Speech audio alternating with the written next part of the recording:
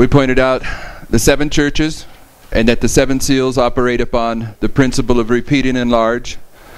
But we noted that it's the first 4 seals repeat and enlarge upon the first 4 churches, but then there is a break in the seals internally in Revelation and in prophetic application too, in history. They don't, the last 3 seals do not repeat and enlarge upon the history of the last 3 churches. And in order to show you the 4-3 combination, the 4 seals, then the 3 seals, I put up here the 7 trumpets, where that is also illustrated. The first 4 trumpets, and then 3 woe trumpets. This 4-3 combination is illustrated in each of these lines. And then once we understand, as the Millerites do, that the last 3 churches are contemporary to one another, Sardis, Philadelphia, and Laodicea was there in the Millerite history. It's also all present at the end of the world. We can also see the break here. But just so you don't think that I was misleading you, it's in this history of Pergamus, it's after Constantine divides the kingdom in 2 in 330. It's then that the trumpets begin to blow. All right.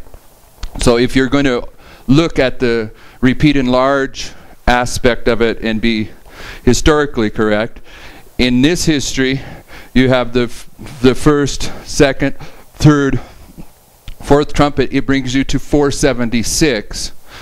And of course Thyatira starts in 538, and in the history of Thyatira you have the 5th and 6th trumpet, or the first and second woe. So and I'm not trying to teach that right now. I'm just making sure that you understand that I wasn't trying to mislead anyone. I was trying to show the 4-3 breakdown of the churches, the seals, and the trumpets.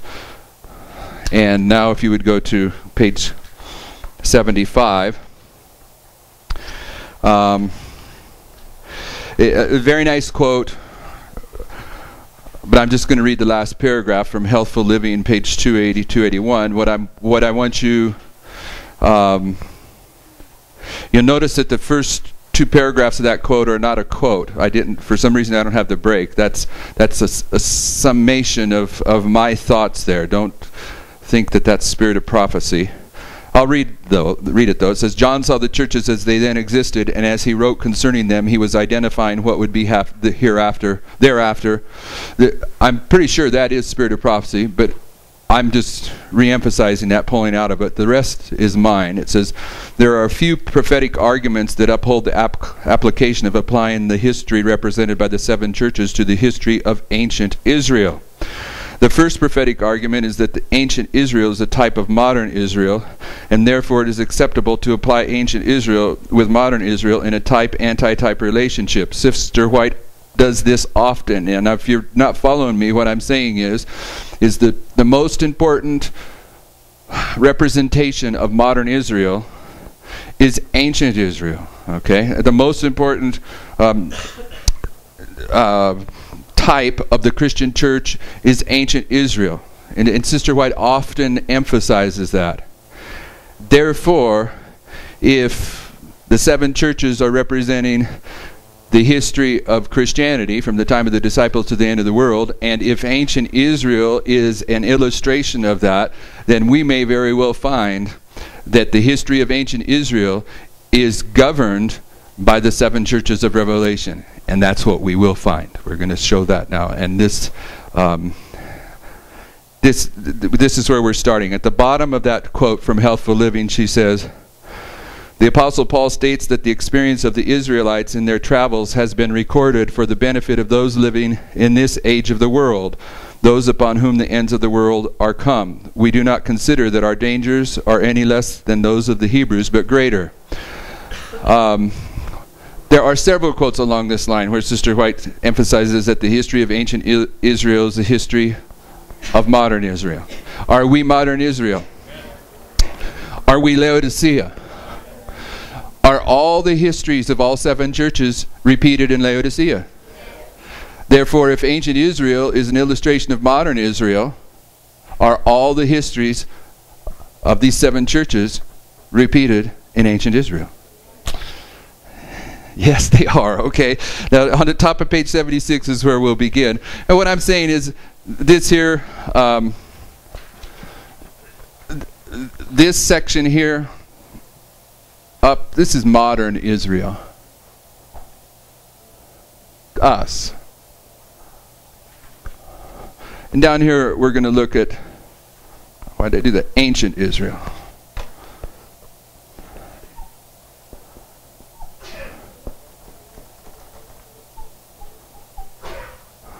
Right? Okay.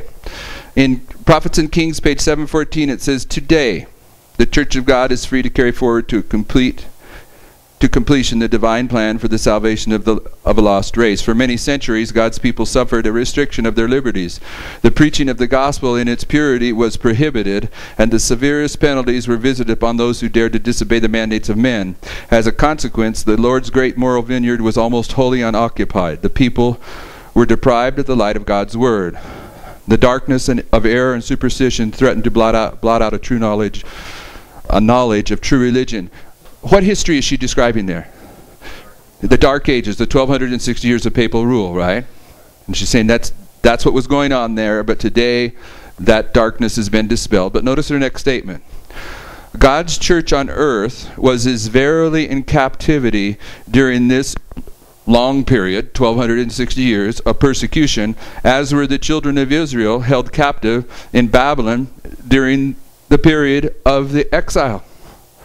Sister White is saying that when literal Israel was captive in literal Babylon for 70 years, that's paralleling when spiritual Israel was captive in spiritual Babylon for 1260 years.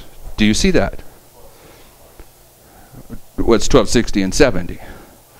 Okay, she's saying, now you don't need her to say that, okay? Because Jesus illustrates the end from the beginning. Let me show this to you. I don't know if I did this here, but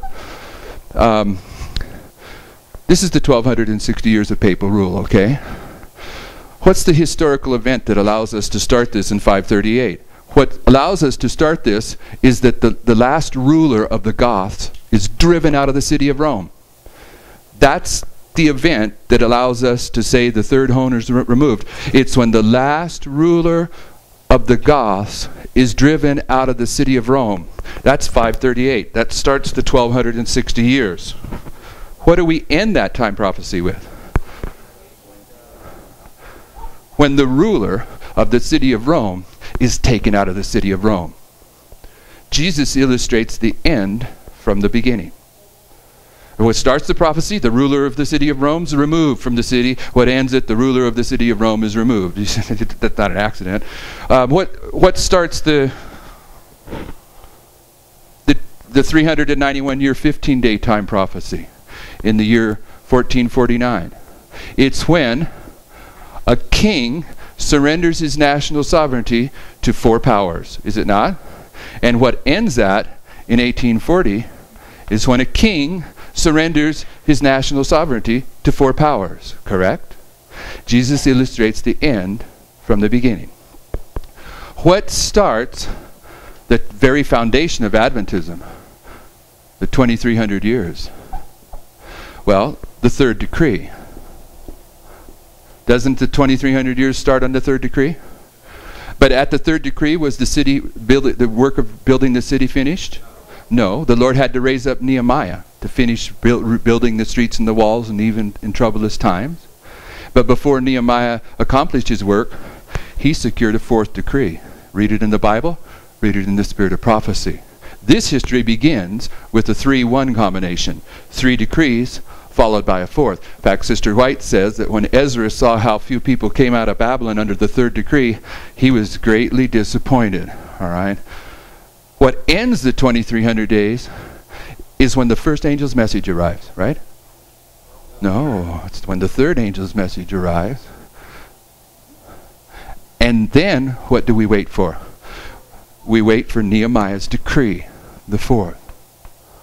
Okay? So, what Sister White just said, she says the captivity of the 1260 years here when spiritual Israel came out of the Dark Ages here and to build the temple is paralleling when literal Israel came out of captivity with literal Babylon for 70 years. It's the same history. All she's saying is this captivity of 70 years is paralleling this captivity of 1260 years. Literal Israel's captive in literal Babylon, paralleling spiritual Israel being captive in spiritual Babylon. Do you see it? Because if you see it, what is this 1260 years? It's the Thyatira. So what is this 70 years?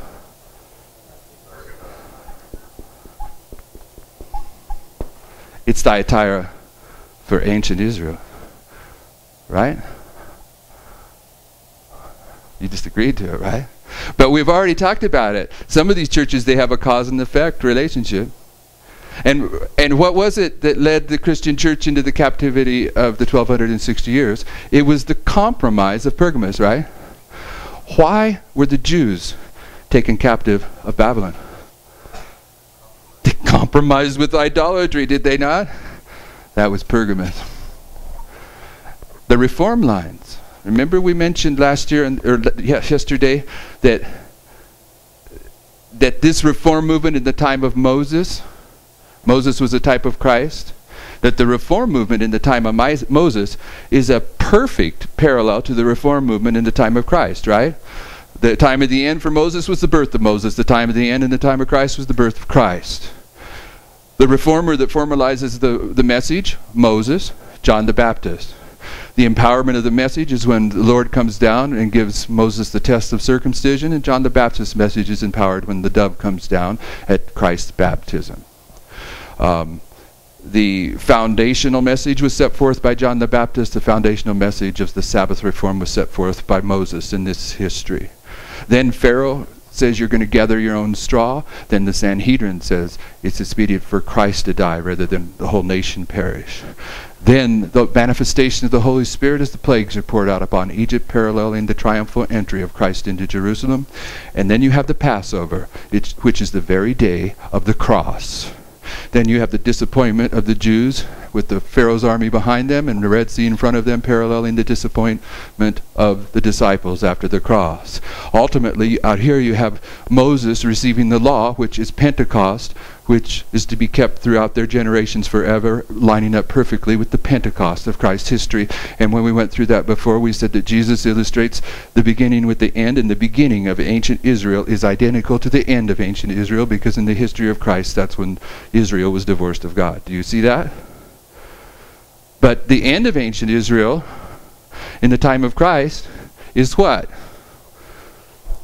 It's Ephesus. Right? That's the history of Ephesus. Amen?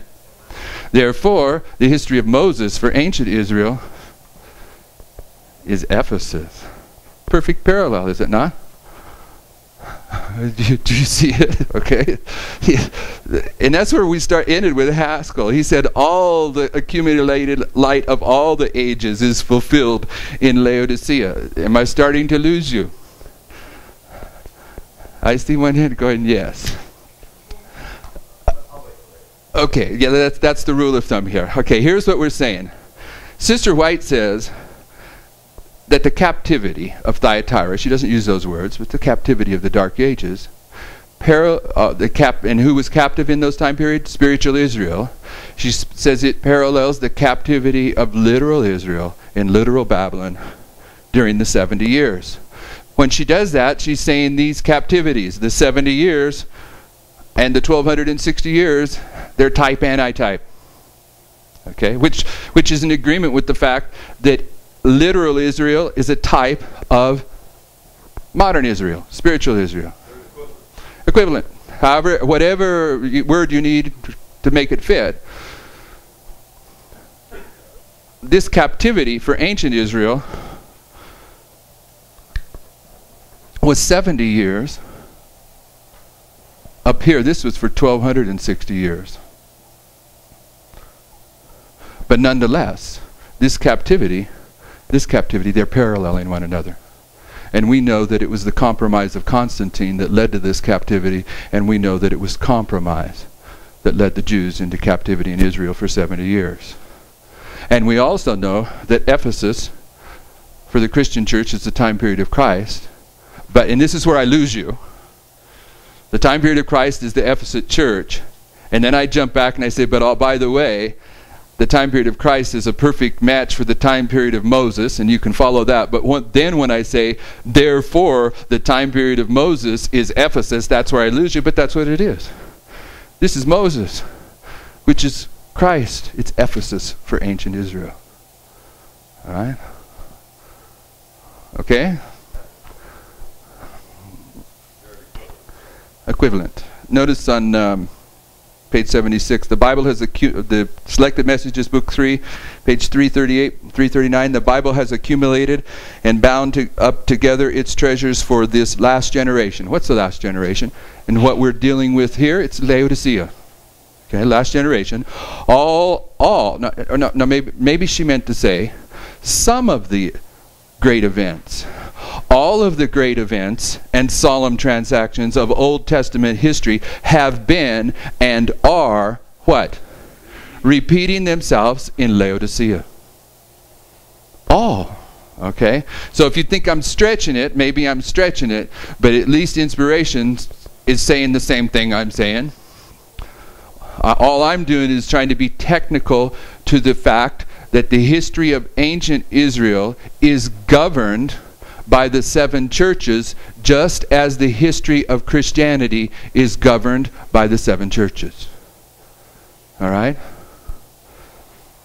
This is a fun one to get in your head, but it even gets more fun as if we have the time to get through all of this. All right? Now, so underneath this, you'll have from Jeremiah 25, 4 through 12, describing, the reason that Israel went into captivity, compromise. And then underneath that, under the time of the end, I'm on page 76 from Daniel 9, verse 1 and 2, you see Daniel recognizing that the 70 years captivity is over, based on Jeremiah 25:12. See where I'm pointing up here? Daniel is recognizing that this 70 years is over because this is the time of the end for this reform movement here. For them rebuilding Jerusalem, the prophecy that was fulfilled that marked the time of the end for them. Now please follow me. The prophecy that was fulfilled in this history of rebuilding Jerusalem was the 70 years captivity, and that was the time of the end for this generation, because when the 70 years was over, it meant that it was time for Israel to come out of Babylon and rebuild Jerusalem. The fulfillment of that prophecy shed light upon this coming history. Amen?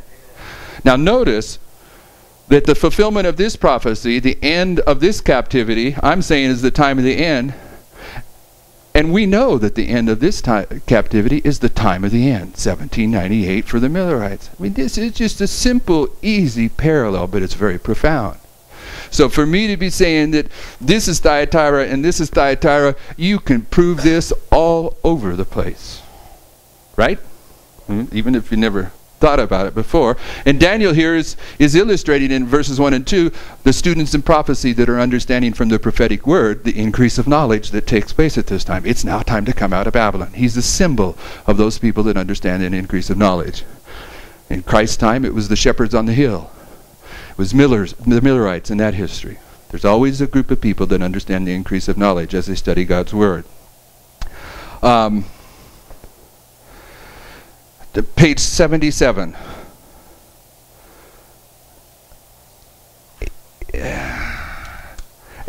Second Chronicles 7, 13 and 14, this is just going along with Daniel's prayer. In order for the Lord to restore them to their former position of prosperity, in order for He to do that for God's people at any point in history when God's people find themselves in darkness and bondage, they have to turn to the Lord in prayer. And that's what Daniel was doing, and this is just a secondary witness to that's what needs to be done. So what I'm saying is that the 70 years captivity for ancient Israel is Thyatira for ancient Israel, and therefore this is Pergamos, this is Smyrna, this is Ephesus. And therefore, this is the first seal for ancient Israel. This is the second seal for ancient Israel, and the third seal for ancient Israel, and the fourth seal for ancient Israel. And why am I saying that? Because we've already identified that the seals operate upon the principle of repeat and enlarge, right? Correct? It's okay. So we want to add to this. But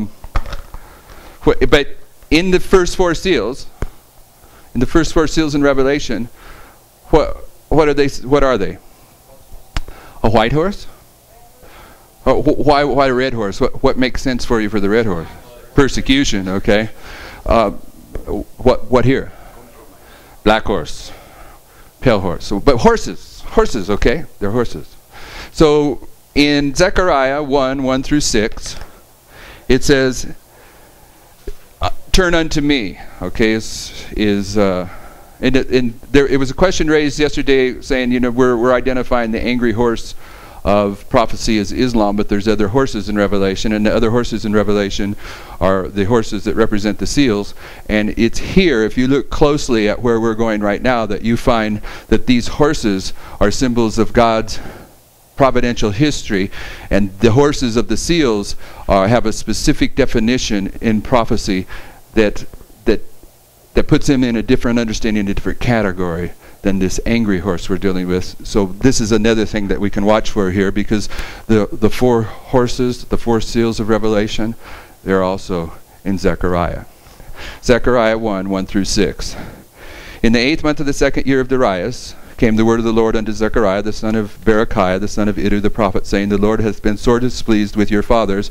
Therefore say unto them, Thus saith the Lord of hosts, Turn ye unto me, saith the Lord of hosts, and I will turn unto you, saith the Lord of hosts.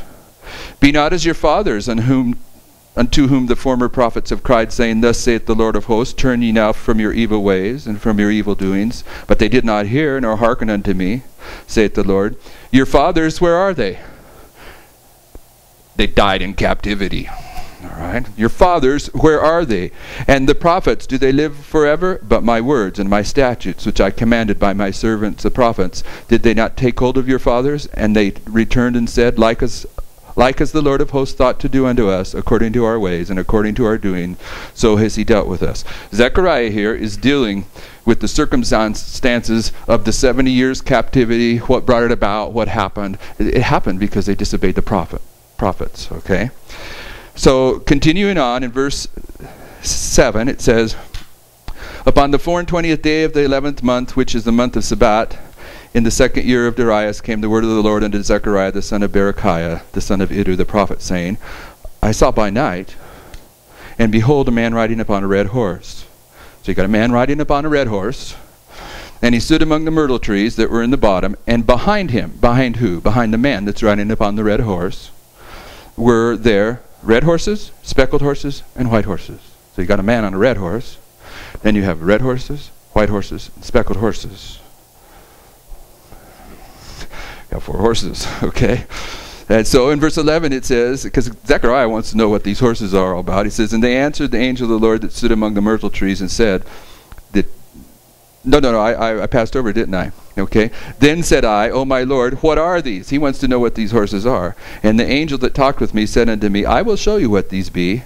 And the man that stood among the myrtle trees answered and said, These are they whom the Lord hath sent to walk to and fro through the earth. So whatever these horses are in Zechariah, the man on the red horse, the red horses, the white horses, and the speckled horses, whatever they are, the Lord sent them to walk to and fro through the earth. Then it says, And they answered the angel of the Lord that stood among the myrtle trees, and said, We have walked to and fro through the earth, and behold, the earth sitteth still and is at rest. Their work was to walk to and fro through the whole earth, and by doing their work of walking to and fro through the earth is made to be at rest and set it still, okay? So what's it mean? What's it mean that the earth is at rest and it's still? The next page you have Isaiah 14:1-7. For the Lord will have mercy on Jacob and yet choose Jerusalem. keep that first verse in mind, because we're going to go back to Zechariah, and the same reference is there, that this is about when the Lord chooses Jerusalem. Because, brothers and sisters, it's here at the end of the 70 years captivity that the Lord is once again going to choose Jerusalem. He's going to send his people back to rebuild Jerusalem. That's what's being discussed here. Of course, at the end of the 1260 years, the Lord once again raises up Jerusalem, spiritual Israel. Okay? So that's what's being discussed here. And anyway, Isaiah starts there. For the Lord will have mercy on Jacob, and will yet choose Israel, and set them in their own land. And the strangers shall be joined with them, and they shall cleave to the house of Jacob. And the people shall take them and bring them to their place. And the house of Israel shall possess them in the land of the Lord for servants and handmaids. And they shall take them captives, whose captives they were, and they shall rule over their oppressors. And it shall come to pass in the day that the Lord shall give thee rest from thy sorrow, and from thy fear, and from the hard bondage wherein thou was made to serve. The rest is identifying when the bondage and the servitude comes to an end. Thou shalt take up this proverb against the king of Babylon. Who were the Israelites captive to? Babylon. Thou shalt take up this proverb against the king of Babylon, and say, how hath the oppressor ceased? The golden city ceased. The Lord hath broken the staff of the wicked, and the scepter of the rulers. He who smote the people in wrath with a continual stroke. He that ruled the nations in anger is persecuted, and none hindereth. The whole earth is at rest and is quiet. They break forth into singing. The earth is made to rest at the end of the captivity, when Babylon is brought down. And brothers and sisters, have you looked at the 70-year prophecy? That's what the 70-year prophecy is.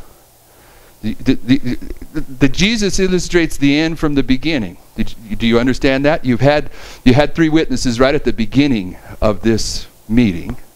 What starts the beginning of the 70-year prophecy is the destruction of Jerusalem. What is it that ends this 70-year prophecy? Destruction of Babylon, okay? Destruction of a city, a capital, a destruction of a kingdom, a capital. And from the beginning, here's where the golden city is brought down. Here's where the captivity is finished. And when its captivity is finished, the earth is at rest. But it's this red horse, and the red horses, and the white horses, and the speckled horses that walk to and fro on the earth and cause the whole earth to be at rest. In other words, these horses in Zechariah, these 4 different illustrations of horses, their work of walking to and fro is concluded at the end of the captivity. But that would be right here. At the end of the 70 years, the earth is at rest, right? The work of the horses in Zechariah is to walk to and fro on the earth. And Zechariah says that when their work is done, the whole earth is at rest and setteth still. And Isaiah is telling us that when the captivity ends, the earth is at rest. And we know the captivity for ancient Israel ended at the end of the 70 years. But we also know that the captivity of ancient Israel ended out here. So up here for modern Israel, the earth would have been at rest. But the history that leads to this rest is illustrated in Revelation by 1, 2, 3, 4 horses. This rest concludes after we are shown a red horse, red horses, white horses, speckled horses, and then the whole earth is at rest. There's more to it. That's just part of the argument, okay? Because what we're trying to show you here, whether you understand it or not, at this point, this is one you have to go home and test, please. We've started by showing you the arguments that it's easy to see that the 70 years is Thyatira, and their cause and effect, so there has to be Pergamos of ancient Israel, the compromise that led to Thyatira. And then we showed you that Ephesus is Moses. Now we're dealing with the fact that even the repetition of the seals is illustrated. But there's more, okay? Go back to your notes if you would. Remember, you have this Uriah Smith comment.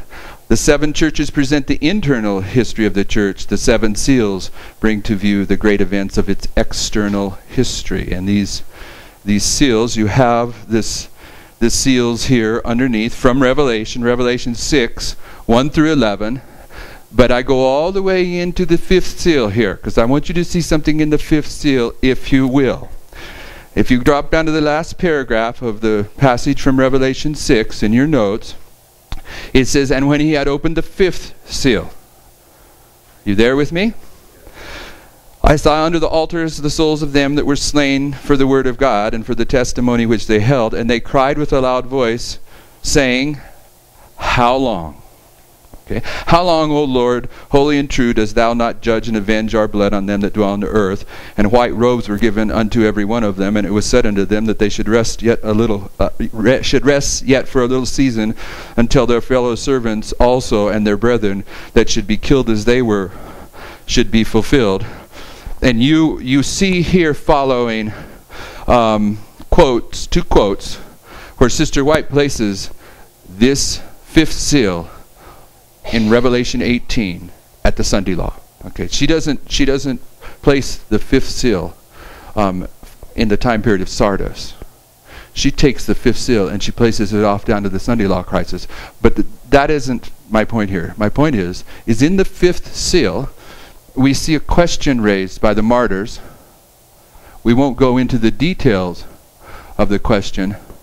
Just the question there is, how long? The question there is how long until you judge the papacy. But I want you to see the how long. You see underneath the two Sister White quotes on page 79 on the top, the James White quote that we already looked at, where he's making a distinction between the last three seals and the first four seals. He says the first four seals cover the history of the first four churches, but not so with the last three seals. We've read that already, but it's in there. Let's go back now. We're going back to the very next verse in Zechariah. And what we found in Zechariah, the first 6 verses are describing the condition of how Israel went into bondage. And then Zechariah sees these horses and he wants to know what these horses represent. And there he's told that the horses are walking to and fro in the earth. And what they accomplished is they brought the whole earth to rest. And then we went to Isaiah, and Isaiah tells us that the whole earth is brought to rest when the captivity of Babylon is concluded. So now we're going back to the next verse in Zechariah. And it says, "Then the angel of the Lord answered and said, O Lord, how long?" You see, when it's time for the fifth seal in ancient Israel, the question is, how long?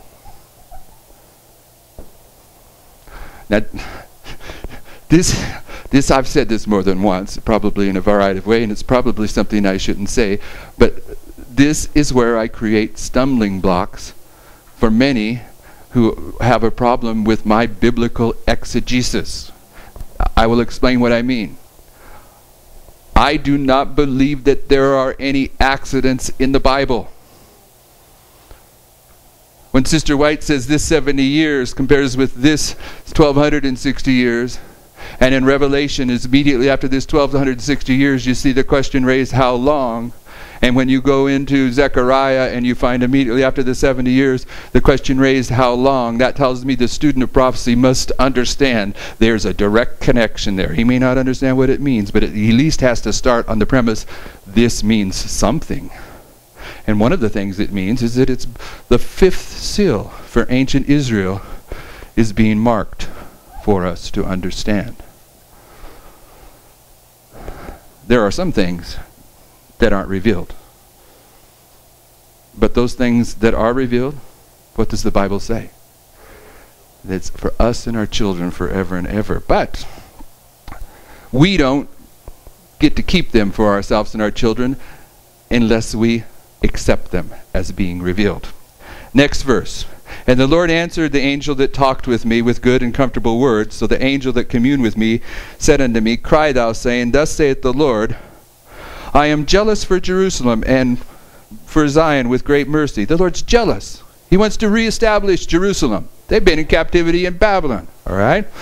And I'm very sore displeased with the heathen that are at ease, for I was but a little displeased, and they helped forward the affliction. Therefore thus saith the Lord, I am returned to Jerusalem with mercies. My house shall be built in it, saith the Lord of hosts, and a line shall be stretched forth upon Jerusalem, crying, saying, Thus saith the Lord of hosts, my city through prosperity shall yet be spread abroad, and the Lord shall yet comfort Zion, and shall yet choose Jerusalem. Okay?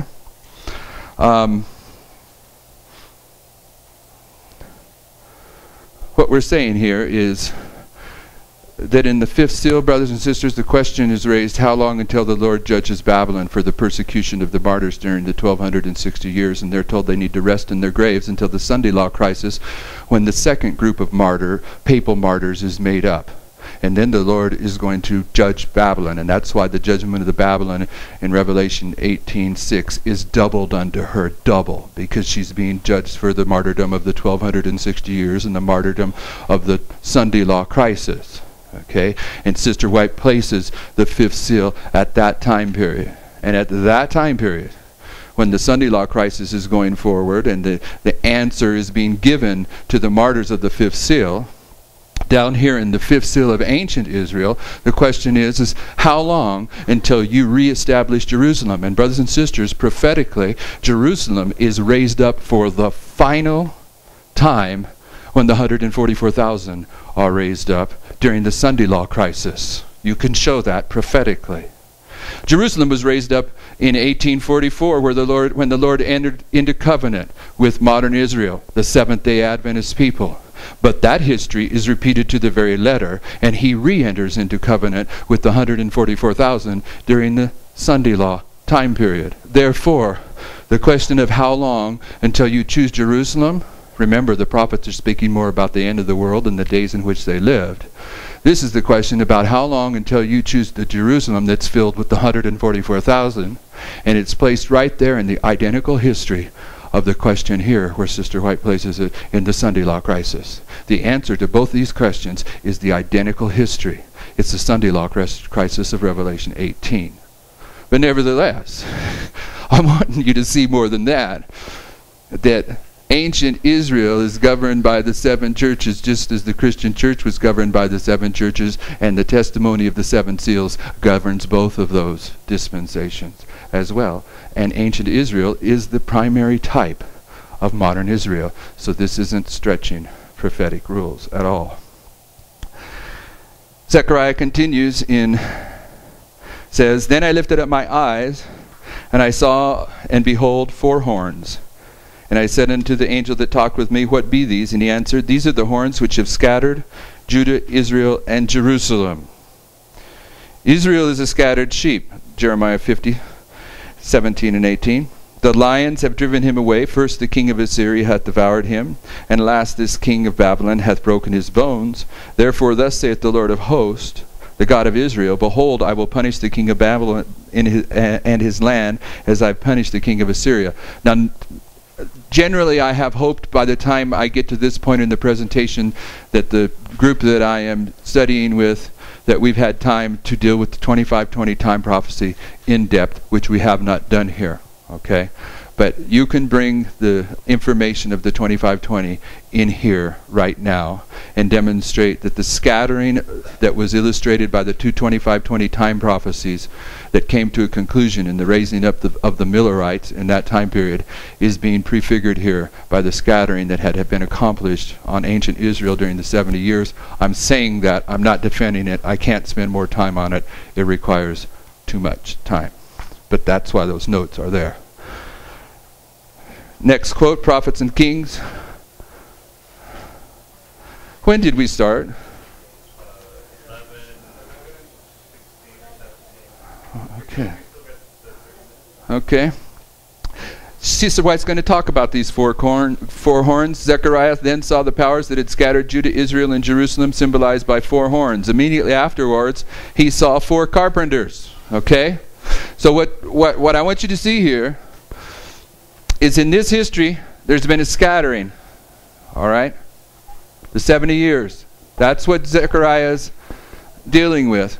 And we know that that there's been a scattering down here too. So these are parallel histories. We've already shown that they're parallel histories. This scattering is the type of this scattering. I've probably ought to just put that out. The evil powers have done the scattering, okay? But after he saw the scattering, he sees the powers that are going to gather. If you drop down to the bottom part of page 80 where it says 4 carpenters, from Zechariah 1 in the next verse, verse 20, it says, "And the Lord showed me 4 carpenters. Then I said, What come these to do?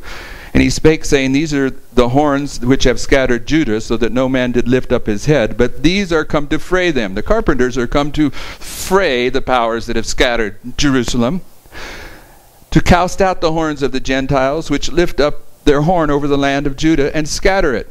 See, in these histories represented by Thyatira, there's been a scattering of God's people. But the Lord is going to throw the bad guys out of town.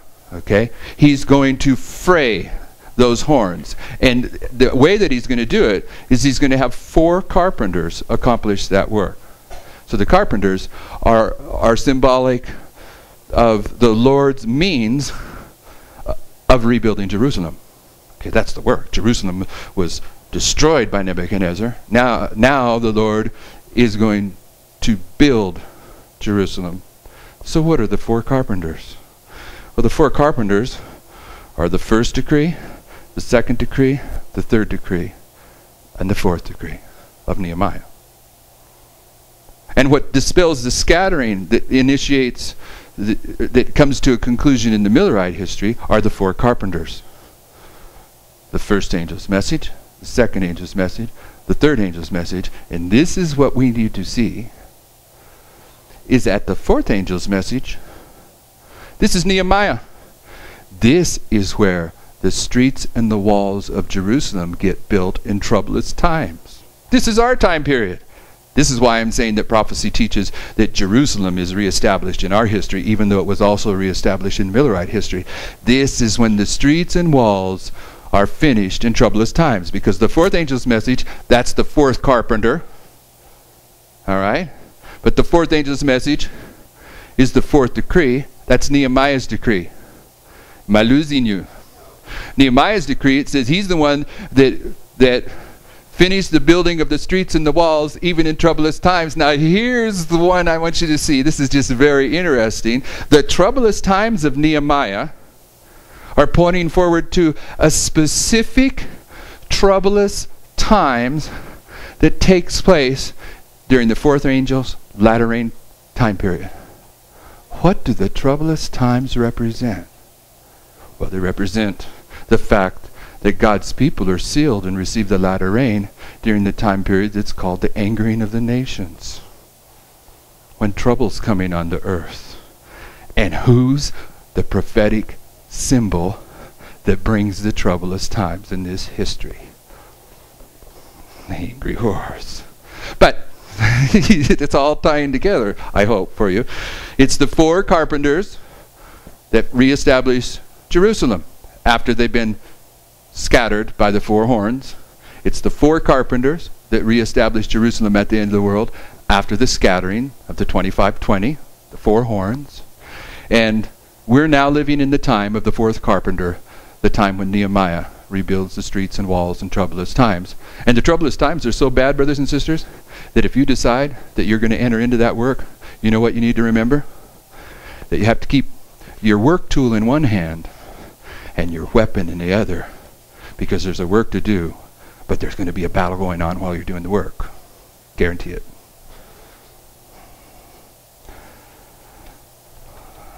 Underneath the 4 carpenters on the bottom of page 80, did you think it was going to be this heavy on Sunday? We're not even to the heavy part. Sister White, here you have a nice quote from the 3 decrees. Brother Paul and I were talking about a quote the other night. And I think I was telling him I knew of one. I think this is the quotes. that I was thinking of. In the 7th chapter of Ezra, the decree is found. In its completest form, it was issued by Artaxerxes, king of Persia, 457. But in Ezra 6:14, the house of the Lord at Jerusalem is said to have been built according to the commandment of Cyrus, Darius, and Artaxerxes, kings of Persia. These three kings, in originating, reaffirming, and completing the decree, brought it to the perfection required by the prophecy to mark the beginning of the 2300 years. Cyrus is the one that made the decree. Then there was another king that made a decree to stop the work. And the Jews, then there was a new king, and the Jews appealed to the new king and said, hey, Cyrus told us that we could build, but we've been stopped. So Darius, he looked in the record book and found, sure enough, Cyrus had given them a decree to rebuild the city. So he says, okay, I'm making a second decree, go ahead and build. But it was the third decree of Artaxerxes that finalized it, and that's what Sister White says. In originating, Cyrus, reaffirming, Darius, and completing the decree, Artaxerxes brought it to the perfection required by the prophecy to mark the beginning. Anyway, under next quote, the fourth decree, you will see Sister White commenting that Nehemiah, before he began his work, first received royal letters from the king, the fourth decree. Back to Zechariah. We're just going verse by verse through Zechariah. And it says in Zechariah 2, verse 1 through 13, I lifted up mine eyes again and looked, and behold, a man with a measuring line in his hand. Then said I, whither goest thou? And he said unto me, to measure Jerusalem, to see what is the breadth thereof and the length thereof. And behold, the angel that talked with me went forth, and another angel went out to meet him, and said unto him, Run, speak to this young man, saying, Jerusalem shall be inhabited as towns without walls, for the multitude of men and cattle therein. For I, saith the Lord, will be unto her a wall of fire round about, and will be the glory in the midst of her. Ho, ho, come forth and flee from the land of the north, saith the Lord. For I have spread you abroad as the four winds of the heaven, saith the Lord. Deliver thyself, O Zion, that dwellest with the daughter of Babylon. This is the second angel's message, obviously, is it not? Ho, ho, repeated. Sing and rejoice, O daughter of Zion, for lo, I come, and I will dwell in the midst of thee, saith the Lord. And many nations shall be joined to the Lord in that day, and shall be my people, and I will dwell in the midst of thee. And thou shalt know that the Lord of hosts has sent me unto thee, and the Lord shall inherit Judah his portion in the Holy Land, and shall choose Jerusalem again. Be silent, O all flesh, before the Lord, for the Lord is raised up out of his holy habitation. The second angel's message is a call out of Babylon. When did the second angel's message arrive? June of 1842. After that, did the Lord raise up out of his holy habitation? Yes. He moved from the holy place to the most holy place, and silence took place on the Day of Atonement. This is describing this history, but it's describing this history. And in this history, here, 1844, in Revelation 11, verse 1, verse 10:10, John eats a little book, sweet in his mouth, bitter in his stomach. And then in verse 11, he's saying, thou must prophesy again. But then in Revelation 11, verse 1, what does it say? Go and measure Jerusalem, okay? Leave off the courtyard. So Zechariah, he's seeing the same history, and he's also seeing the man with the measuring rod in his hand, just as is illustrated down here. Parallel histories, brothers. Same story. All the prophets are telling the same story. Revelation 11, verses 1 and 2. You have it there. Now, let me make one more point. Because even though you can point this into Millerite history is repeated. If you go back there, the Lord promised to be a wall of fire. Where is this? Yeah, I just read it, but I wanted to read it again.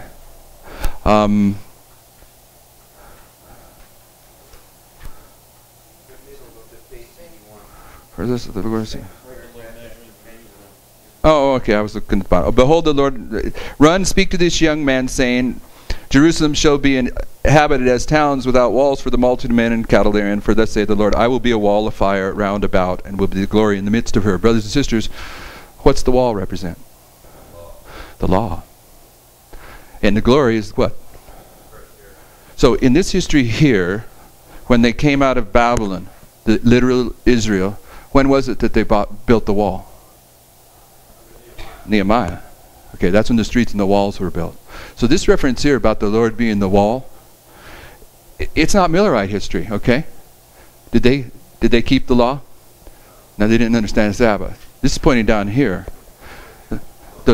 In our day and age, the Lord is going to be a wall around us, and He's going to be the glory in the midst of us, because His character is going to be perfectly reflected in His people that are perfectly keeping His law.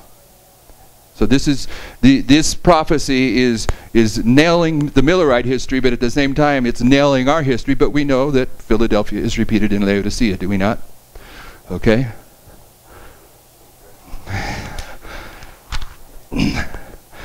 I like this study. It's a lot of fun, but there's more material here than I should have properly tried to share with you. Okay, but I like this next quote. Let's go to this next quote.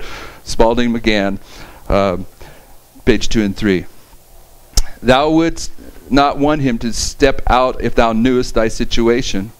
That desire is to disenthrone kings, but that could not be, for kings must reign till Christ begins to reign. I saw in Europe, just as things were moving to accomplish their desires, there would seemingly be a slackening up once or twice, that thus the hearts of the wicked would be relieved and hardened. But the work will not settle down, only seem to, for the minds of kings and rulers were intent on overthrowing each other, and the minds of the people to get the ascendancy. I saw that all things are intensely looking and stretching their thoughts on the impending crisis before them. Do you think the world's stretching their thoughts on the impending crisis before us? Do they talk about anything else in their newspapers or radios or TVs? The sins of Israel must go to judgment beforehand. Every sin must be confessed at the sanctuary, then the work will move. It must be done now. The remnant in the time of trouble will cry, my God, why hast thou forsaken me? The latter rain is coming upon those that are pure, and all then will receive it as formerly. When the 4 angels let go, Christ will set up His kingdom. None receive the latter rain, but those who are doing all they can. Christ would help us. All could be overcomers by the grace of God through the blood of Jesus. All heaven is interested in the work. Angels are interested. Brothers and sisters, we can overcome. We can be among that number. This is the time period above all time periods when Christ is promising to provide the power for us to grow up in the full measure of Christians and perfectly reflect His character. But we have to awaken from our Laodicean condition and participate in the work. The Lord does not save us in our sins. He saves us from our sins. There's a work that has to be accomplished that we have to participate in. And it's the prophetic word that is designed to awaken us up to the fact that probation is about to close, and the fact that if we don't bring our life up to that standard, that we are going to be among Seventh-day Adventists that receive the mark of the beast. Christ is raising up His kingdom. Haskell has a really nice illustration of that, where he says the components of a kingdom is you need a king, you need a territory, and you need the citizens of the kingdom. The investigative judgment is where the Lord is going through the books to see who the citizens are. But when He gets to the time period of the judgment of the living, His judgment on whether you or I can be a citizen is taking place while we are alive.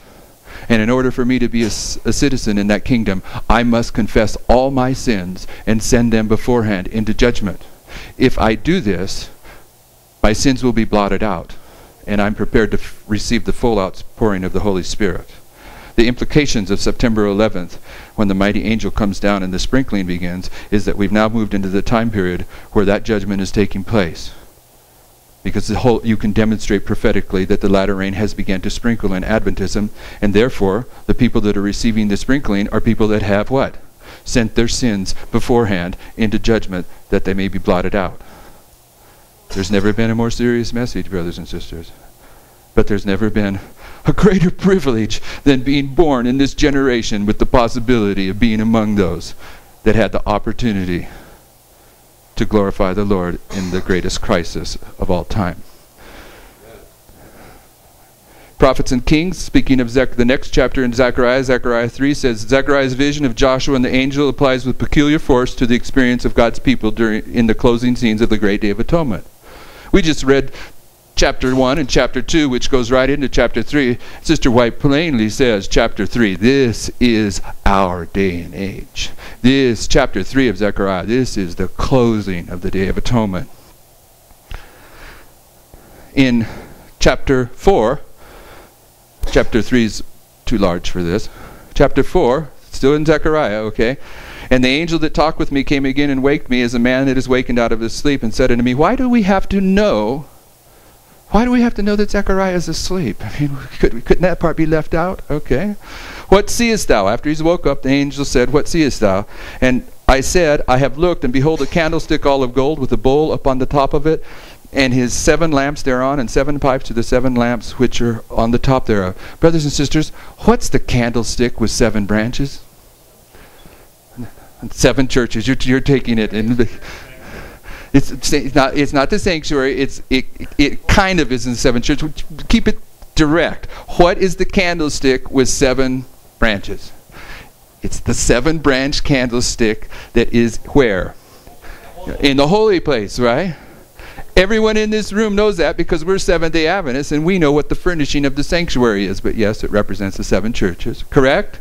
So tell me this. If Zechariah, who's writing this, is a prophet that is living in the time period when they're coming out of Jerusalem to rebuild the temple, shouldn't he know what the 7-branch candlestick is?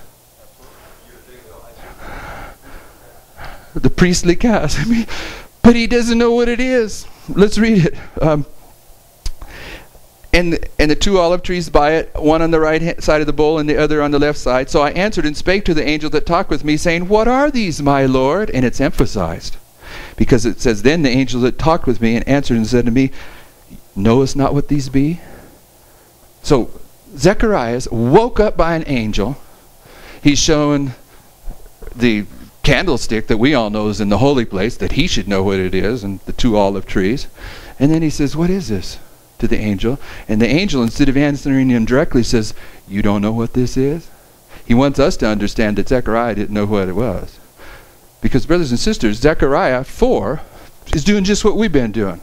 We've been taking this history and placing it right down here. And Zechariah here is representing the Millerites that were woke up at the midnight cry just before October 22nd, 1844. And then on October 23rd, 1844, they realized they didn't know what the 7-branch candlestick was. They thought the sanctuary was the earth, but it wasn't. He's representing God's people at the end of the world, just like John does when he eats the little book that's sweet in his mouth and it becomes bitter in his stomach. When the prophets become part of the prophecy, they are illustrating God's people at the end of the world. Okay? And Sister White tells us plainly that the 2 pipes that he didn't know what they were, what are they? What are the 2 pipes? Yeah, but what are they? The Old and New Testament. That's what conveys the oil to it, is it? And for the Millerites, the 2 pipes were the Old and New Testament. But for us, the 144,000, is not the Old and New Testament. What's the 2 pipes for us?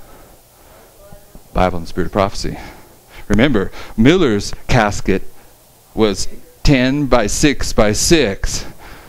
But at the end, it's much larger, 10 times brighter, and more beautiful, because it has 2 pipes. And that might not be well received, but it's there. All right, where are we? The 2 olive trees. So, what are the 2 olive trees? If you go to the middle of page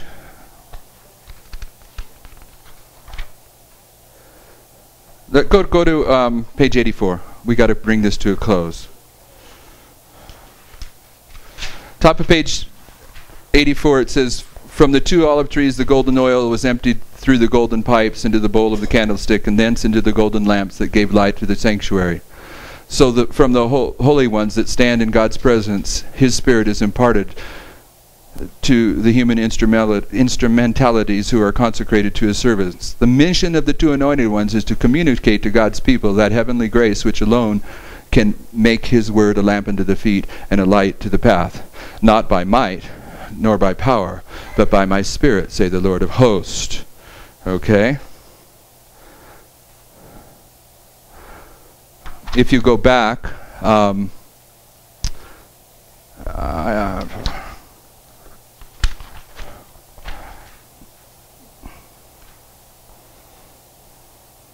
next quote, I'm struggling with how much to say about this.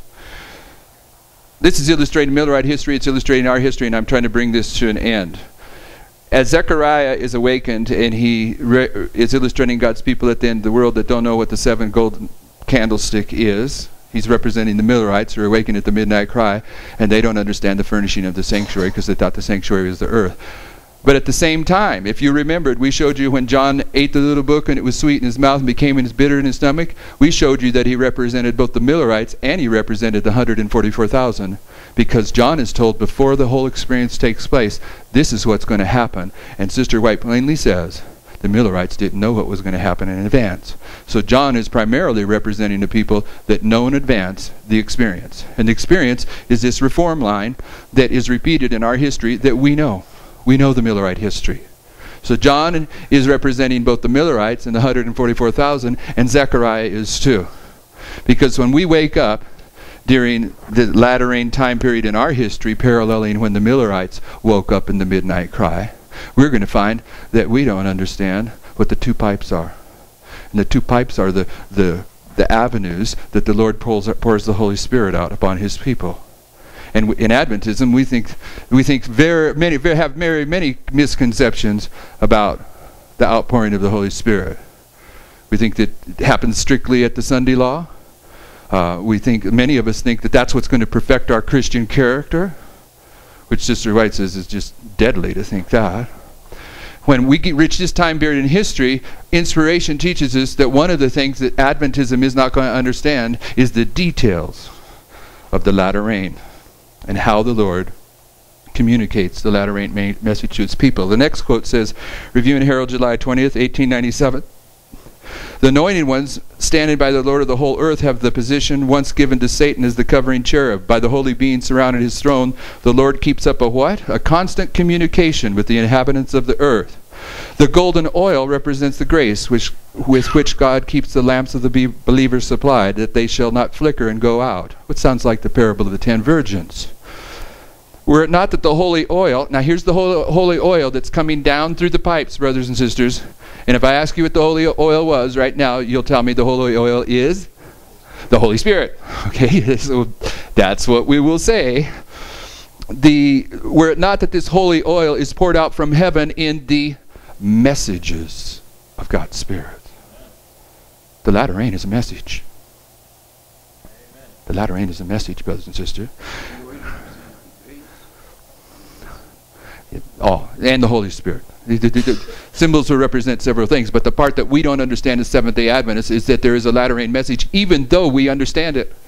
We know in Adventism that Jones and Wagner brought the latter rain message in 1888, but here at the end of the world, we don't understand that the latter rain is conveyed to us in a message.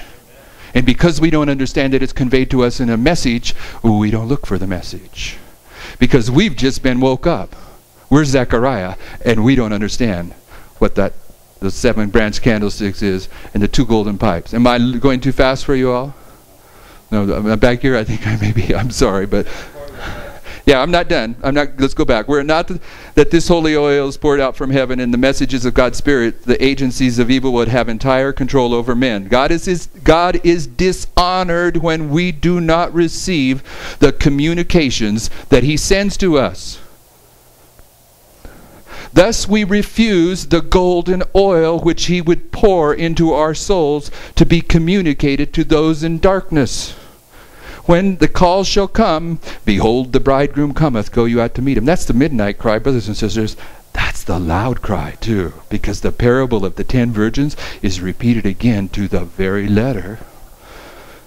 When the call shall come, behold, the bridegroom cometh, go you out to meet him. Those who have not received the holy oil, those that have not received the latter rain message, who have not cherished the grace of Christ in their hearts, will find, like the foolish virgins, that they are not ready to meet their Lord. They have not in themselves the power to obtain the oil, and their lives are wrecked.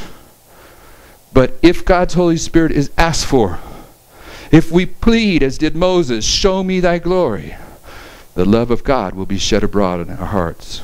Through the golden pipes, the golden oil will be communicated to us, not by might, not by power, but by my Spirit, saith the Lord of hosts. By receiving the bright beams of the Son of Righteousness, God's children shine as lights in the world. Which is conditional. Conditional. Shall we pray?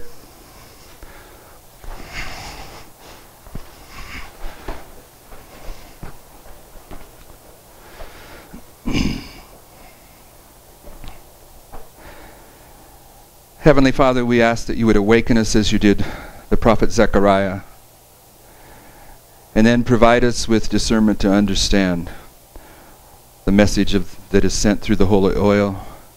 And as Brother Sam said, that we need to also understand the conditions that you have set forth, that are set there as things that we must accomplish in order to participate in that experience.